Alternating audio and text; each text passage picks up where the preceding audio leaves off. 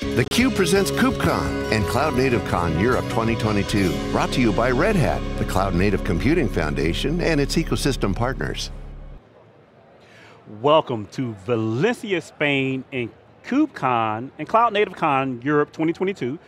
I'm your host, Keith Townsend, and we're getting to the end of the day, but the energy level has not subsided on the show floor. Still plenty of activity, plenty of folks talking.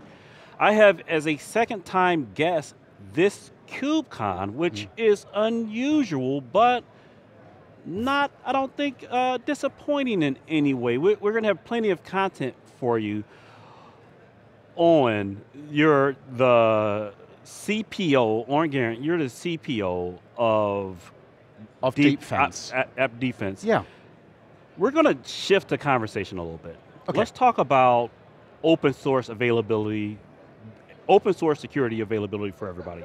I drive a pretty nice SUV back home, and it has all these cool safety features. It warns me when I'm dozing off. It lets me know when I'm steering into another lane.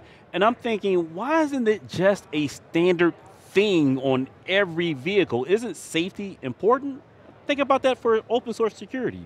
Why isn't open source security like just this thing available to every project and product? Keith, I love that analogy, and thanks for having me back. We had a lot of fun yesterday. Yeah, we did. Yeah, you know, we at Deepfence, we really believe security is something that everybody should benefit from. Because if applications aren't secure, if vulnerabilities find their way into production, then your mother, my aunt, uncle using the internet, use an app, their identity is stolen through no fault of their own because the developer of that application didn't have access to the tools that he or she needed to secure the application. Security is built around public knowledge.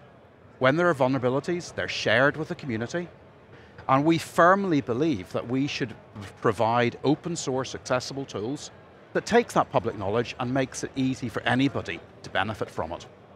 So at Deepfence, we've created a software platform.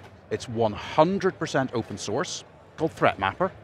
And the job of this platform is to scan your applications as they're running and identify, are there security vulnerabilities that have found their way into production? So we'll look for these vulnerabilities, we'll use the wisdom of the community to inform that, and we'll help you find the vulnerabilities and identify which ones you've got to fix first. So when you say use the wisdom of the community, usually one of the hard things to crack is the definitions, what we call virus definitions in the past. How do we identify the latest threats? And that's usually something that's locked behind value. Yeah. How do you view that when it comes to open You're right, source? and it's worrying because some organizations will take that and they'll hide that extra value, and they'll only make it available to paying customers. Ethically, I think that's really wrong. That value is out there. It's just about getting it into hands of users, of developers. And what we will do is we'll take public feeds like the CVEs from the NVD, National Vulnerability Database. We'll take feeds from operating system vendors for language packs. And then we help organizations understand the context so they can unlock the value. The problem with security scanning is you find hundreds of thousands of false positives. Like in your SUV, as you drive down the street, there are hundreds of things that you could hit, but you don't hit any of them. They're false positives, you don't need to worry about them. It's the one that walks across the road that you've got to avoid, you need to know about. We do the same with security vulnerabilities.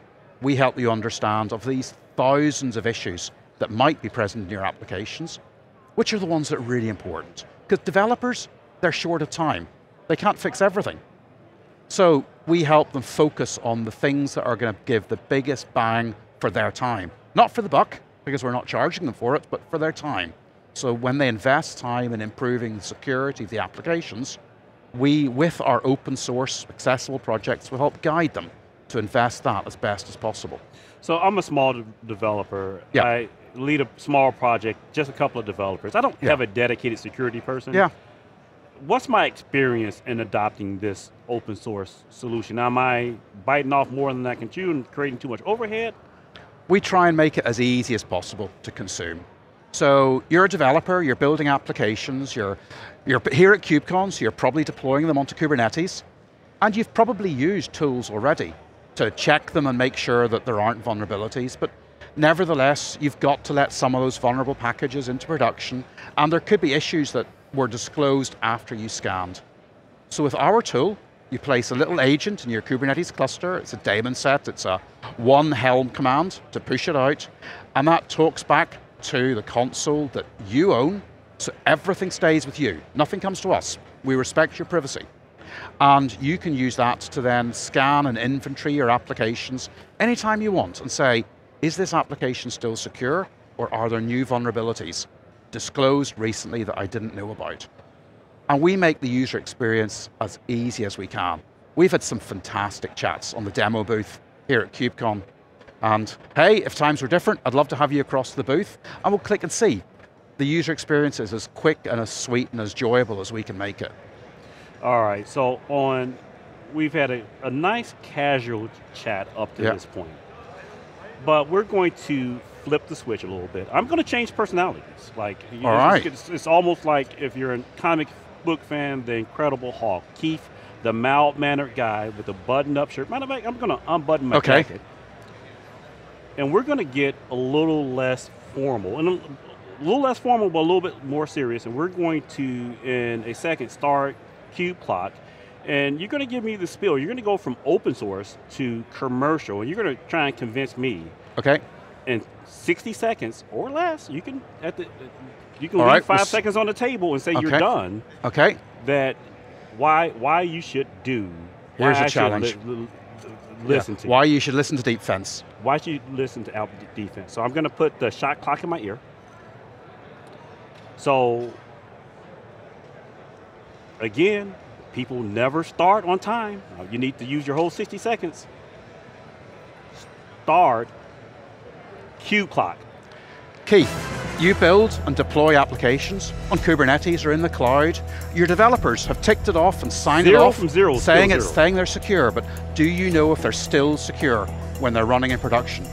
With Deepfence Threat Mapper, it's an open source tool. You can scan them, you can find the issues in those applications running in your production environment and prioritize them, so you know what to fix first. But Keith, you can't always fix them straight away. So deploy Threat Striker, our enterprise platform, to then monitor those applications, see what's happening in real time. Is someone attacking them? Are they gaining control? And if we see the exploits happening, we will step in, tell you what's going on, and we can put the thumb on the attacker. We can stop them reaching the application by firewalling just them. We can freeze the application so it restarts so you can go and investigate later. 5 seconds. Be safe, shift left, but also secure on the right-hand side. That's it. I think you hit it out the park. Great job on. Cheers, Keith. Cheers. You did well under the pressure. theCUBE, we bring the value. We're separating the signal from the noise. 60 seconds, that's a great explanation. From Valencia, Spain, I'm Keith Townsend, and you're watching theCUBE, the leader in high-tech coverage.